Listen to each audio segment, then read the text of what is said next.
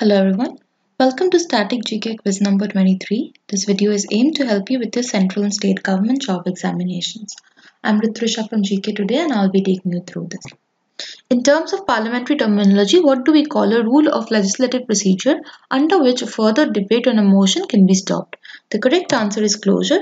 Closure is one of the means by which a debate may be brought to an end by a majority decision of the House, even though all members wishing to speak may have not done so.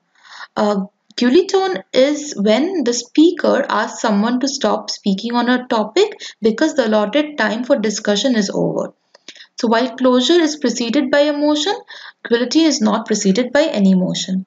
On the last of the allotted days at an appointed time, the speaker puts every question necessary to dispose of all the outstanding matters in connection with the demands for grants.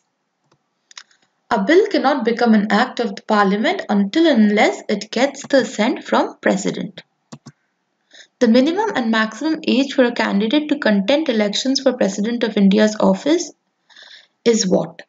Article 58 of the Constitution lays down the qualifications of a President of India. These qualifications are: he should be a citizen of India, he must have completed the age of 35 years, he must be qualified to become a Lok Sabha member, he should not hold any office of profit under union or state government. So the correct answer is 35 years and there is no upper age limit. Which among the following was not constituted as per mandate of Constitution of India? The correct answer is Niti Aayog. Niti Aayog, like its predecessor, the Planning Commission, is a non-constitutional, non-statutory body formed by a cabinet resolution. The administrative authority at the block level is Panchayat Samiti. The three-tier Panchayat institutions consist of a Gram Panchayat at the lowest level, Panchayat Samiti at the block level and Zilla Parishad of the district level. The administrative authority at the block level is Panchayat Samiti. A person arrested and or detained by police has to be produced before nearest magistrate within what period? So Article 22 makes the minimum procedural requirement which must be included in any law enacted by legislature in accordance of which a person is deprived of his personal liberty. Article 22(1) and 2 are also called rights of an arrested person. A person cannot be arrested and detained without being informed why he is being arrested. A person who is arrested cannot be denied to be defended by a legal practitioner of his choice.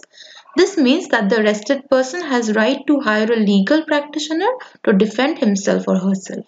Every person who has been arrested will be produced before the nearest magistrate within 24 hours. The custody of a detained person cannot be beyond that period by the authority of magistrate. Who among the following decides whether a bill is money bill or not? The correct answer is Lok Sabha Speaker. Only those financial bills which contain provisions exclusively on matters listed in Article 110 of the Constitution are called money bills. Question of whether a financial bill is money bill or not is decided by the Speaker. Such bill needs to be endorsed by Speaker when passed by Lok Sabha and sent to Rajya Sabha. A session of the Lok Sabha is prorogued by order of the President. So prorogation is end of a session. A prorogation puts an end to a session. The time between a prorogation and reassembly is called recess. Prorogation is not the dissolution of the House, but it is a break taken by the House and it is done by the President. Dissolution of Lok Sabha is also done by the President. What is the number of freedoms guaranteed by the Indian Constitution to Indian citizens? Article 19 embodies 6 basic freedoms. Originally there were 7, but right to property was removed from fundamental rights and put in constitutional right under Article 300A via 44th Amendment Act.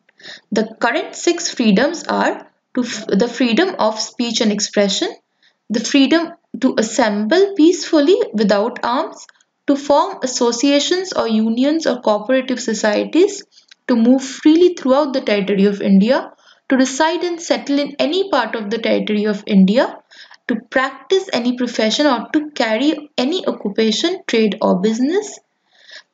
And the word Cooperative society was inserted via 97th Amendment Act 2011.